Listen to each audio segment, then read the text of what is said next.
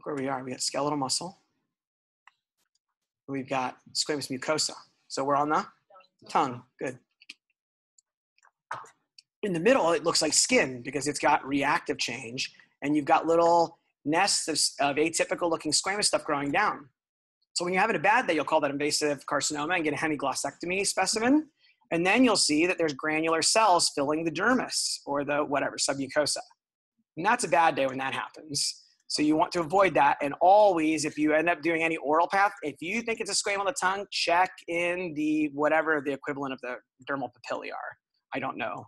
But those little spaces in between the reedy, and make sure that there's not granular cells there, because granular cell tumor can induce a really brisk overlying reactive epidermal hyperplasia, a pseudoepitheliomatous hyperplasia that can mimic carcinoma. And I feel like more often I see them not do that in real life, but when they do, it's a problem. And so just know that. And the cells have abundant granular cytoplasm, round nuclei, and they tend to kind of make a syncytia. They merge with their neighbor. It's hard to see where one cell ends and the other begins.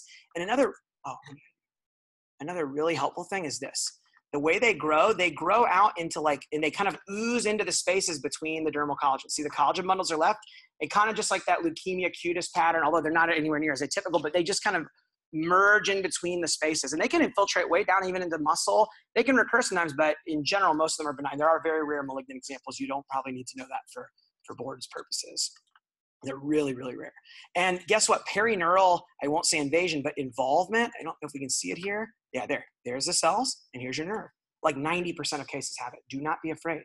You see it in congenital nevi because they're related to the neuroectodermal stuff. We see that in schwannomas and palisaded encapsulated neuromas, and granular cell tumors are nerve sheath tumors. They just have a very funny appearance. So don't be worried when you see perineural involvement by granular cell tumors. It's a very common and totally benign finding. Marked atypia, mitotic activity, big, huge nucleoli, then you start to get worried, okay? And scattered random atypia, just like for a schwannoma, totally benign and okay, don't worry. And what will these stain with? S100, SOX10, neural markers.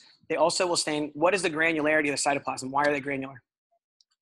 Yeah, lysosomes. And what's the marker for lysosomes? You know it, you just don't realize that you know it. Because then people don't teach it this way, but they should. CD68, people teach it as a histiocyte marker, but it's not. It's a lysosome marker. Histiocytes have lysosomes and they stain, but it stains a bunch of other stuff. It's not a specific histiocyte marker. If it's negative for 68, it's probably not a histiocyte. But if it's positive, it doesn't mean anything. It could be a lot of things. And these are loaded with lysosomes, so they're blazing with 68. I mean, usually you don't need much. You can do just a S100 is enough to confirm it. I have one time seen an angiosarcoma that looked essentially identical, although it had a lot of mitoses. We're from a colleague in Brazil that I think Geronimo may know. We haven't written it up yet, but we're going to. We presented at a meeting, but the resident's still thinking about the paper. Granular cell tumor.